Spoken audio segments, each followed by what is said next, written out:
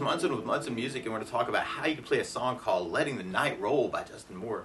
And it starts off with a cool intro on a G major chord. When we play G major, first finger goes to A on the 2nd fret, second finger on the low E string 3rd fret, and third finger on the high E string 3rd fret. And if you strum all those together, that sounds a G major chord, and it sounds really, really happy. Now you may also want to think about putting the 3rd finger on the B string 3rd, pinky on the high E string 3rd, kind of working that for your G major. And then from the G on the intro, we go to a D major chord. D major. First finger goes to the G 2nd, second finger on the high E 2nd, third finger on the B string 2nd. And if you strum the D string to the high E string, that sounds a D major chord, and it sounds really happy. Now you may also want to think about lifting off the 2nd finger and making that a D suspended 2nd, or adding in the pinky on the high E 3rd, making that a D suspended chord, kind of working that. And then from the D we go to an A major chord. The way we play A major, first finger goes to the D on the 2nd fret, second finger on the G 2nd, third finger on the B string 2nd. And if you strum all those together, that sounds an A major chord, and it sounds really, really happy. Now you may also want to dig on kind of lifting off the 3rd finger, making it an A sus2, or you can take the regular A and add in the pinky on the B 3rd, making it an A suspended chord, where you can kind of say some things around the A chord. Or if you kind of dig on that other G voicing, you could do an A7 sus, where you do first on the 2nd fret on the D, second finger on the G string 2nd, third finger on the B 3rd, pinky on the high E 3rd, kind of working that for your A. That sounds slightly unresolved, but that can definitely be a cool option for the G to the D to the A if you're just starting out. That way you don't have to move 3 and 4. There's a couple different strumming options you could use through the tune though. You may want to think about just kind of doing downs through the intro. And it's almost like you do 4 plus 4 plus 8. G, 2, 3, 4, D, 2, 3, 4, A, 2, 3, 4, 5, 6, 7, 8. Or one of my favorite strum patterns for a 4/4 like this is down, down, up, up, down, up. So take the G and just trod that a lot. You'd have down, down, up, up, down, up, down, down, up, up, down, up, down, down, up, down, up. So we applied that to the intro. You kind of half the G and the D, so you could do just a down, down, up on those 2 chords. And then we have the A with our whole pattern. So G, down, down, up, D, down, up, A, down, up, down, up. Or what I would really lean to for the recording is something called a 16th note strum pattern. And what I mean by that is if you're tapping your foot in the beat, right now we're dividing that beat into 2 parts with our down, down, up, down, up. 1, 2, 1, 2, and that's called an 8th note. What a 16th note is where you divide that into 4 parts. 1, 2, 3, 4, 1, 2, 3, 4. And one of my favorite 16th note strum patterns is long down, down, down, up, down, down, up, down.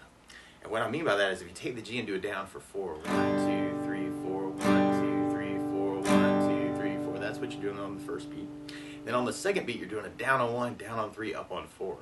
So you're going 1, 2, 3, 4, down, down, up, down, down, up, down, down, up. And then on the third beat, you're doing an up on 2, down on 3. So 1, 2, 3, 4, 1, up, down, 1, up, down, 1, up, down.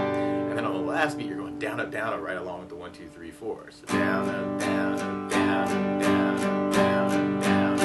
So all together, you got down, down, down, up, down, down, down, down, down, down, up, down, down, down, down, down, up, down, down, up, down. So we tried that through the intro. You kind of half the pattern for the G and the D. So you have down, down, down, up, D, down, down, up, A.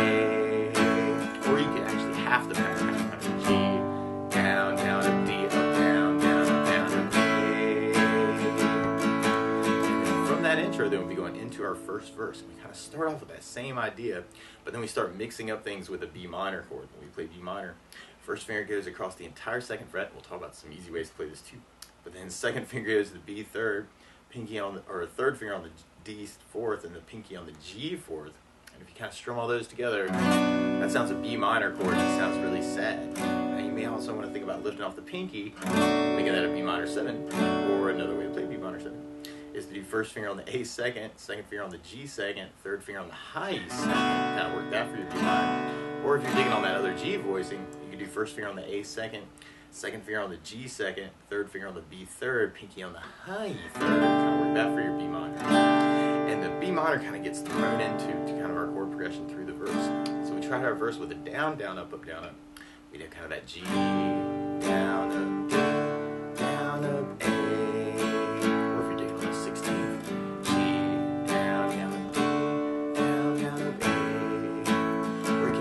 up between those ideas, actually. If you're kind of digging on that. B minor, A, G, D, B minor, A, through that first verse. And then we'd be going into our first chorus, which kind of mixes up a lot of those things we're talking about. So we got G, down, D, down, B minor, A, G, D, A, G, D, A, B minor, G, D, A, or you may want to kind of do kind of a stop time idea on that last A. And then from that first chorus, we get back into our intro. Now, one other thing I think about adding to the song is bass notes. And a lot of times on that first down of the down, down, up, down, up, you can throw a bass note in for the chord. So on the G, you'd have the low E for the bass. On the D, you'd have the D for the bass. On the B minor, or the B minor chord, you'd have the A for the bass. Bass, down, up, down. And on the A, you'd have the A for the bass. Our intro, kind of mixing that up with kind of our bass down, up, down, up. You kind of have the G with the bass, down, D with the D bass, down, and then the A with the bass, down, up, down, G with the low E bass, D with the D bass, A with an A bass, kind of an idea. Or if you're digging on the 16th, you can make it kind of a bass, down, down, up, down, down, up, down, up, or bass, bass, down, down, up, down, down, up, down, up, or bass, bass, down, down, up, bass, down, up, down. So if we tried our intro adding basses, you'd have that G, D, A,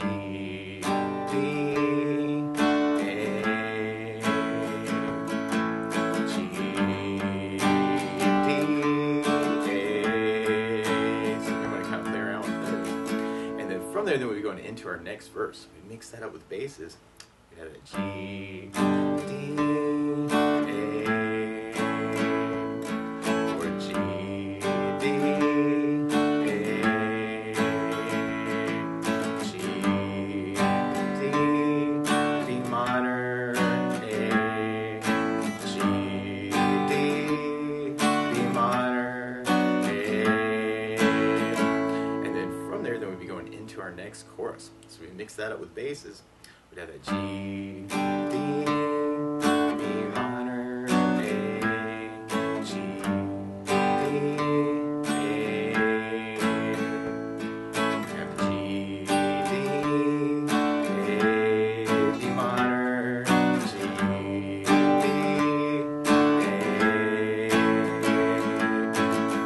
And then from there, then we go into a solo part that kind of matches our intro part. Kind of back on that G, D, A, G, D, A. And if you're kind of digging on trying to play some lead to this too randomly, it's really in the key of D major. You've got D is what we call the 1 chord, and then the G is what we call the 4 chord, and the A is what we call the 5 chord, and the B minor is something called the 6 chord. So we're in the key of D. We got kind of a D, E, F, G is 4, A is 5, and then B is 6.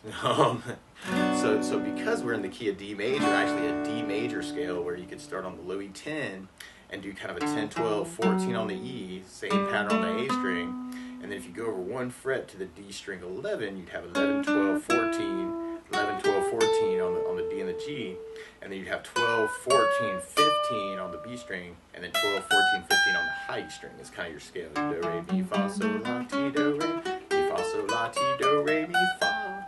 Or 1, 2, 3, 4, 5, 6, 7, 1, 2, 3, 4, 5, 6, 7, 1, 2, 3, 4, kind of that scale. Or you could use a pentatonic scale and kind of use 7 to 10 on the low E string. It's kind of a D major pentatonic pattern 1.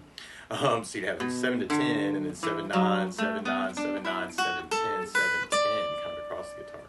7, 10 on the low E, 7, 9 on the A, 7, 9 on the D, 7, 9 on the G, 7, 10 on the B, 7, 10 on the high E string. Would kind of be your pentatonic, or you could keep it major.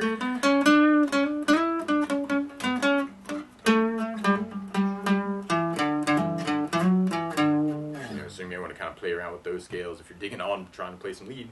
And then from there, then we'll be going into our last chorus. So we have kind of our G, D, B minor,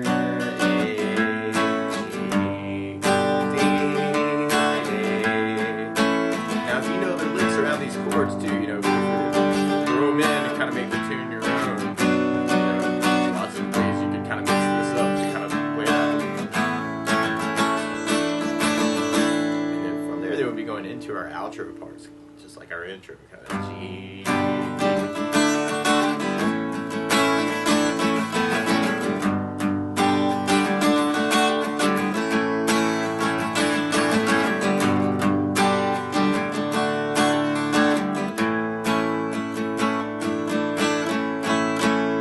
And some of you may want to really play that D major at the very end because we really key a D. But that's the basics of how you can strum through Letting the Night Roll by Justin Moore. So good luck.